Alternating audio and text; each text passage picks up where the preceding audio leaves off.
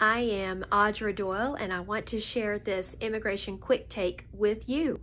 There are normally two types of I-94 notices that you can receive if you are a non-immigrant coming into the United States or in the United States. The most common type of I-94 looks like this.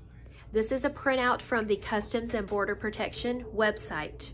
Whenever a visitor enters the United States, CBP issues them an I-94, which tells them when they are supposed to leave. You can go online and look up your most recent I-94 plus your travel history. The other type of I-94 is actually given by the US CIS. And I had to block out the info, but that's what it looks like. It's at the bottom of an approval notice. If you have an approved, perhaps H-1B, O-1B, B extension, immigration may extend your stay in the United States so that you do not have to leave.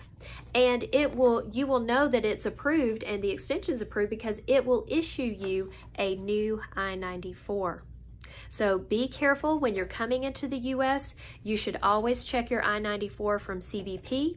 And if you are traveling in multiple times, you need to be especially careful that the expiration date is correct.